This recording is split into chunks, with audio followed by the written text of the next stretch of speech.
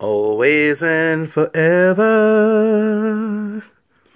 each moment with you is just like a dream to me that somehow came true.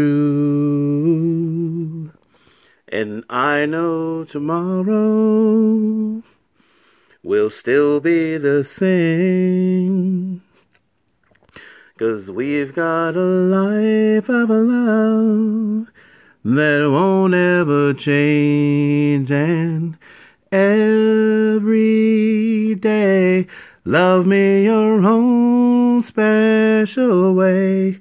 Melt all my heart away with a smile.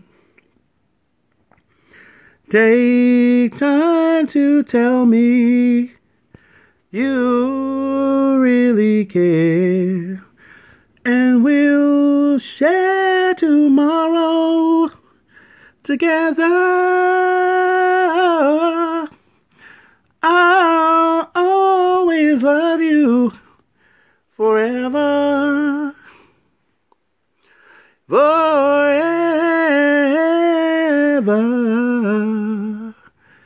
All right, guys, Silver 5150 here, having a good time with Heat Wave, 1977 release on, I think, Columbia Records. Nice R&B group, man. Just one of the best R&B love songs of all time. Probably been played at a lot of weddings. Probably a lot of children incepted because of it.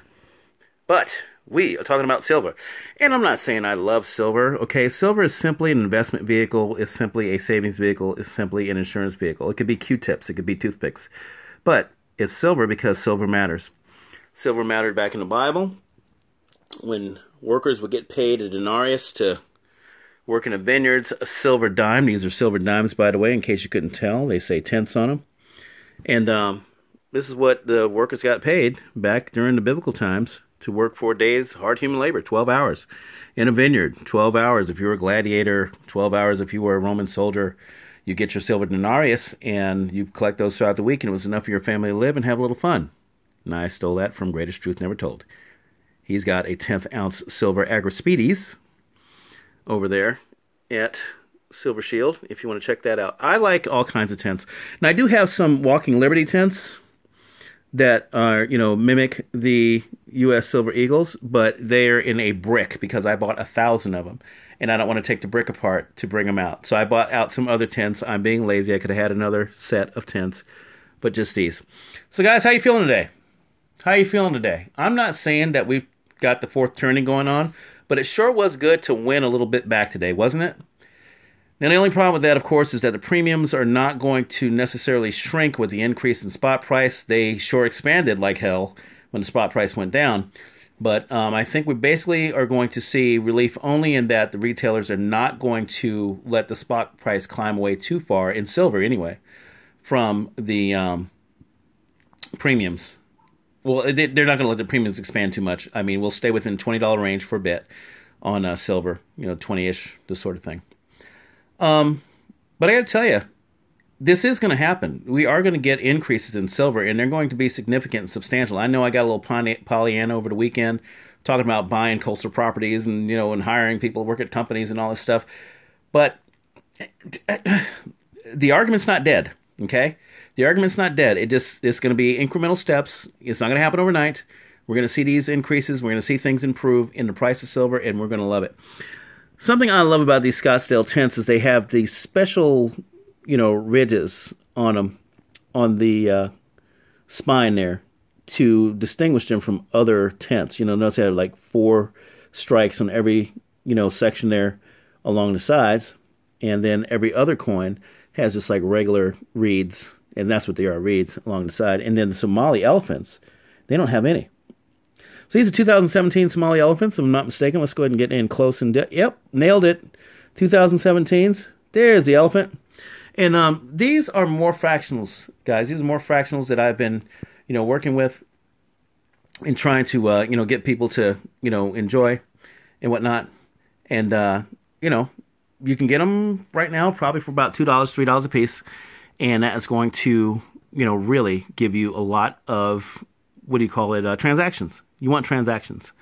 Transactions to, purchase things you want to purchase. Transactions to exchange, say, 4 or 5 of these, maybe 6 of these, for a full ounce of silver. If somebody has a bunch of ounces of silver and they're getting tired of spending ounces because ounces are fetching a lot of purchasing power, you want to be able to trade some of these to them and, increase your holdings, ounce-wise, and make their lives convenient too. So it's kind of like a win-win.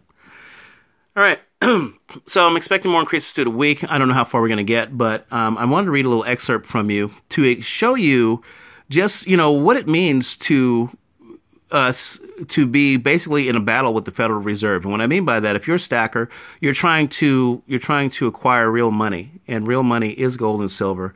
Fiat currencies that have no backing, by anything, they're not real currency. They are currency. They do function. They are currently the law of the land. They're not the law of the Constitution in the United States, but they're the law of the land. People use currencies.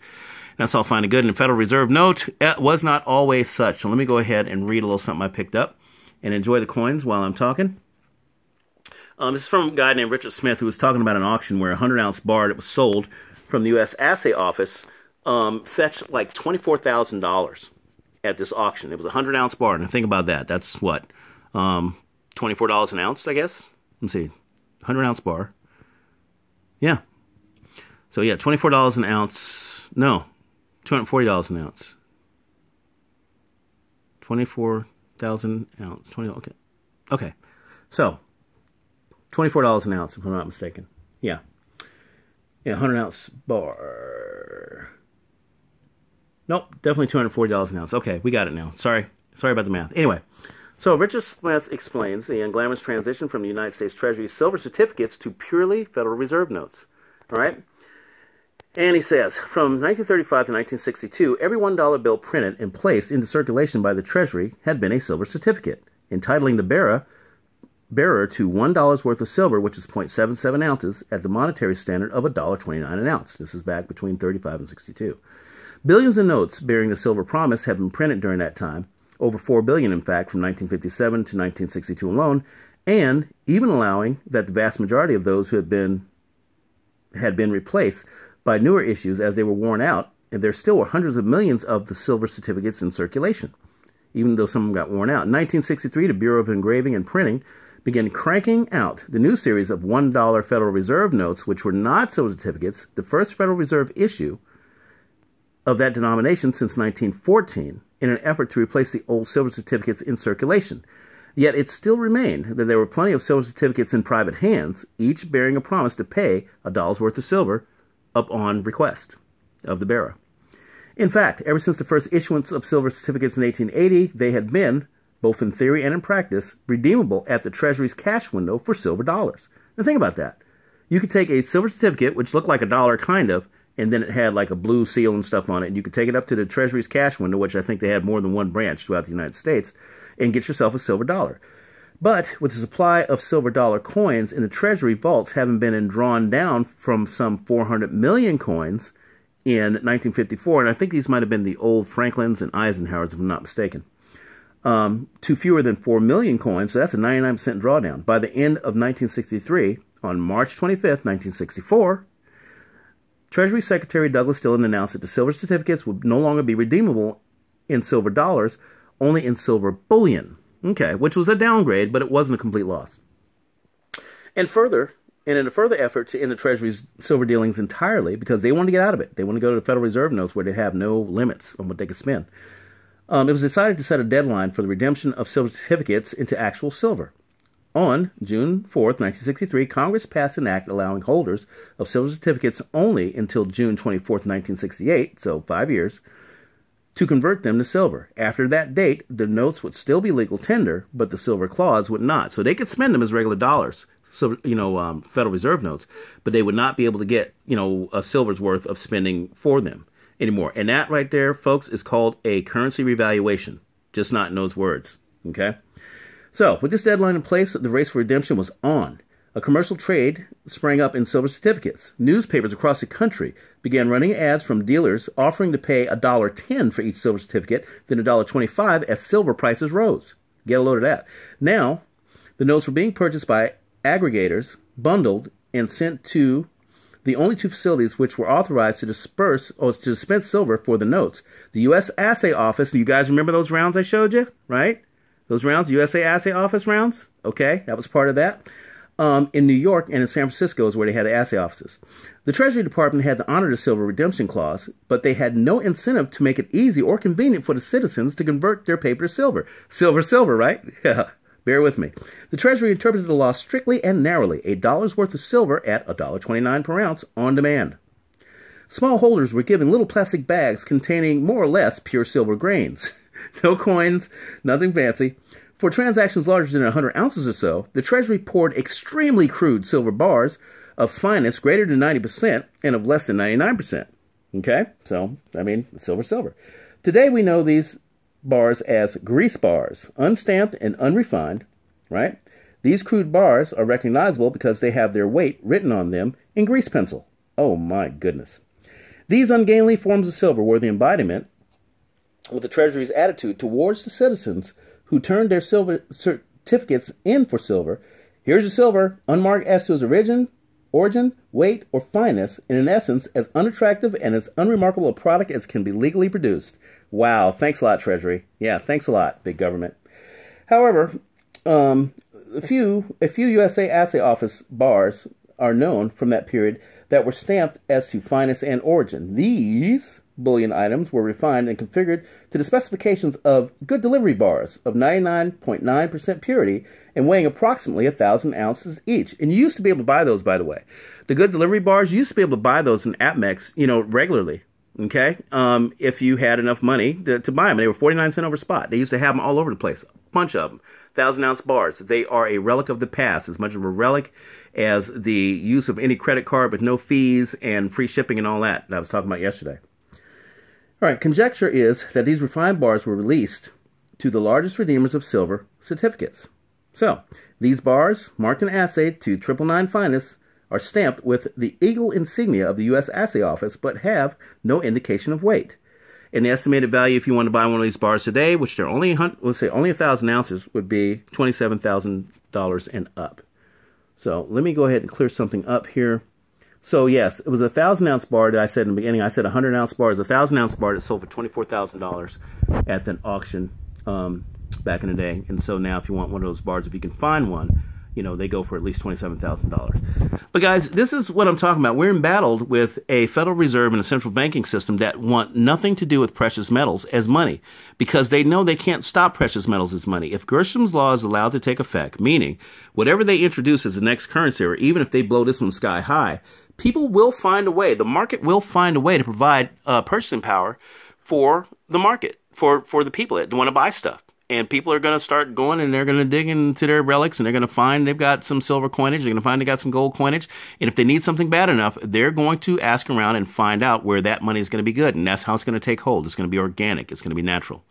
All right. If this is going on while the spot price is struggling with, the COMEX and all this, and if the COMEX blows while this is going on, there's probably 19 different things that could relate or cause or create a hyperinflationary circumstance in the purchasing power of silver, not the price of silver, the purchasing power. One of the debates I got in last night was comparing, what silver would buy you back, 120 years ago versus right now. And I'm saying, well, it changes over time. In the Bible, good grief, it was equivalent of $180, for a tenth of an ounce. And, back, 100 years ago, it's probably the equivalent of, $5 or $10 an ounce, but who knows? You got to go back and you got to do that stuff.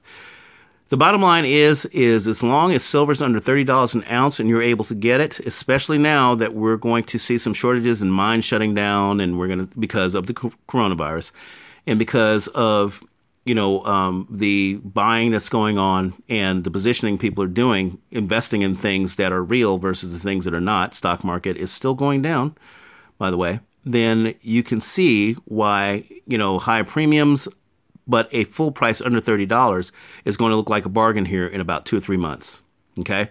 That's what I've been pounding the table about. That's what I was trying to paint the picture of. I was trying to get it in people's heads just how little worth the physical paper dollars have in terms of future spending. They work really well now, but when they go bad, they're going to go bad, and they're going to go bad fast. Okay?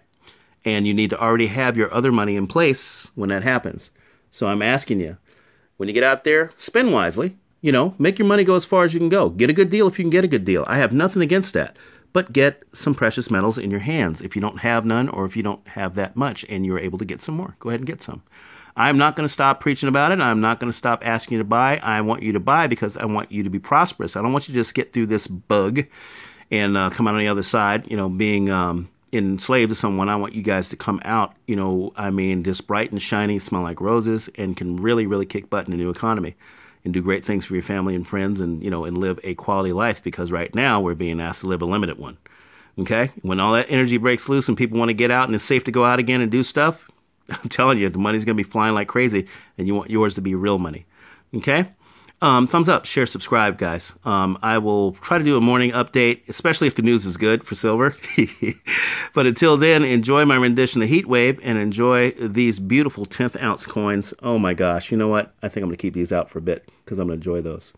All right, guys? We'll catch you later.